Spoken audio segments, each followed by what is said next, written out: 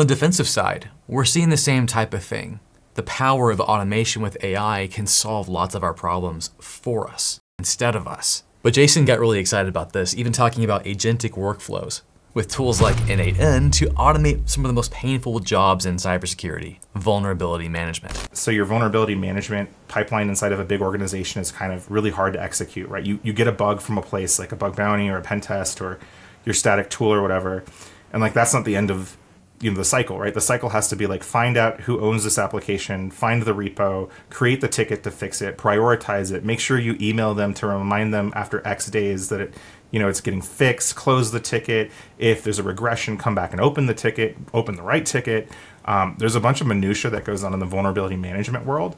And so I taught a class on automating security workflows, and I didn't even think it was going to be a big topic. I just had like one image on it.